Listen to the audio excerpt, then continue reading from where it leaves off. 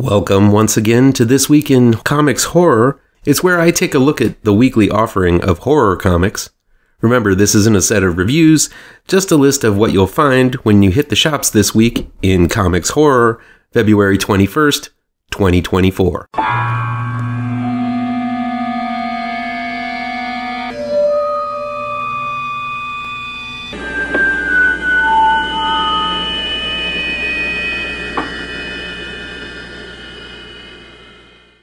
Welcome back to ML Miller Frights. I'm ML Miller. Before we begin, please do me a favor and punch that like button down below. Share this video with all of your social media addicted pals. Click subscribe to this channel and ring that bell for notifications. Let's check out This Week in Comics Horror, February 21st, 2024. This week in ass, titties, ass and titties. Ass, titties, titties, ass, and titties. Celebrates the female form as depicted on horror comic book covers. We've got 3 cheesecakey comics with solid stories inside this week, starting with Zenescope and Pat Shan's Van Helsing Annual Bride of the Night, where Liesl Van Helsing takes on the daughter of Dracula. I know, that cover isn't really that cheesecakey at all, but feast your peepers on this curvy cover. Oh my. Not to be outdone, Dynamite has its own fair share of bodacious babes adorning the covers. ELVIRA meets H.P. Lovecraft #1 is from David Avallone and Kewber Baal. If you think this cover features Elvira's best points, check out this cover from none other than Adam Mother-Grabbin' Hughes.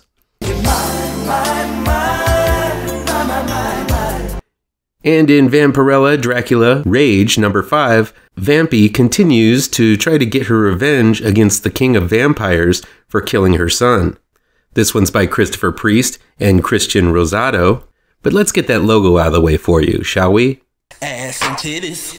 Blood Moon Comics continues to churn out some quality indie horror, and this week, the publisher is releasing 3 mighty scary books. Ricky Sikes is responsible for both the art and words for HUMBABA #1, a story about a Louisiana swamp and the mutant creatures that inhabit it. Haunted House, a love story #4, continues to tell a rather sensitive tale of love and loss from the perspective of a haunted house. It's by writer-artist Winston Gambro. And EDIE, You Are What Eats You #2, from Paul Catalanotto and Greg Woronchak, seems to be an allegory of sorts about a woman who was abducted and assaulted, leaving her somewhat of a monster afterwards. Man, that cover by Greg Woronchak is some retro EC greatness. Let's check out some indie books in the flavor of horror. Starting off with Horror Comics #33, an anthology comic from Antarctic Press. This arc focuses on your favorite classic Universal monsters set in different eras from where they belong. It's from Dino Caruso, Shawn, Richison, and J.C. Grande. Every issue of Project CRYPTID offers up a glimpse of some kind of urban legend or ancient folklore. In issue #6, it's time for the Chupacabra to take the spotlight. Have you got down with the sickness? I picked up the first issue of this series, and it was pretty creepy. It's about a seemingly normal suburban neighborhood, but the housewives seem to be succumbing to murderous urges. The Sickness #4 is from writer Lonnie Nadler and art by Jenna Cha. Red 5 is releasing the last issue of Prometheus in Chains by Rich Davis and Jordan DiRenzo, retelling the classic Frankenstein tale against the backdrop of World War II. Then look at this. We have more independent horror comics on the shelves this week. Man, there are some awesome covers in this week's grouping. Look at this chilling cover from The Crying Boy by Carlos Villa. If the interiors by Bob Moran are half as good, this is going to be one nightmarish little book from Keenspot and writer Niall O'Rourke, which seems to be a story about a haunted painting, a missing boy, and a mother who will stop at nothing to get him back. I met artist Kelly Williams a few years ago at C2E2 and was impressed with his art back then. In Skeeters from Mad Cave Studio, the artist has upped his game. The creature feature is about a bunch of man-sized mosquitoes tormenting a small town. Fun stuff.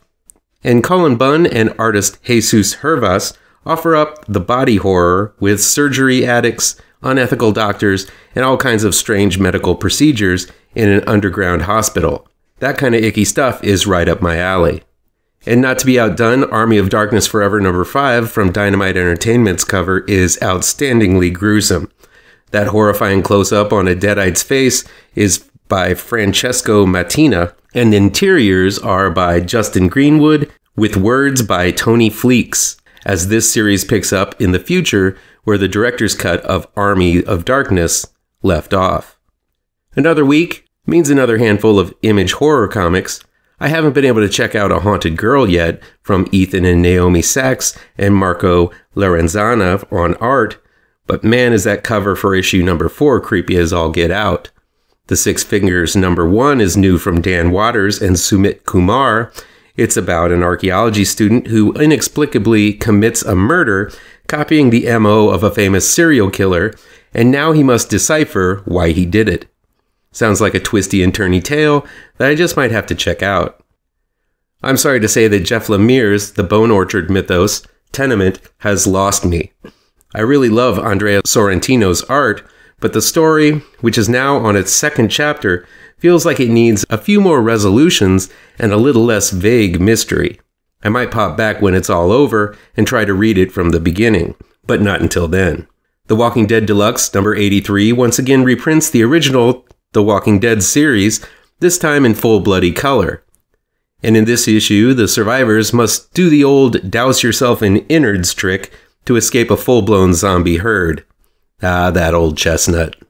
And Spawn celebrates a mighty 350th issue with series creator Todd McFarlane, Rory McConneville, and Brett Booth, as this issue finally reveals who will take their place at the throne of hell. That's a bitchin' cover on this issue, too, by an artist named Puppeteer Lee. This week in the Big Two looks at attempts at horror from the tentpoles of the comics industry, Marvel and DC.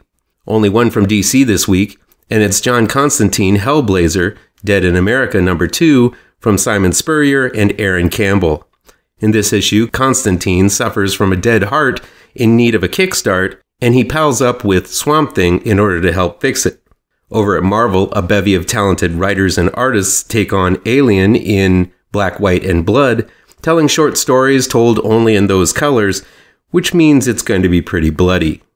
Predator: The Last Hunt begins from writer Ed Brisson and Francesco Manna on art, as a woman who lost her parents to the predators ventures to the game reserve we last saw in Robert Rodriguez's film Predators. And in The Incredible Hulk, writer Philip Kennedy Johnson and artist Danny Earls introduce Hulk to a serial killer with supernatural abilities, which proves to be a harder challenge than it sounds for the Green Goliath. Well, there's a nice crop of horror comics for this week. Surely there's something here that you'll find worth your time and hard-earned money. Let me know which ones look good to you down in the comments.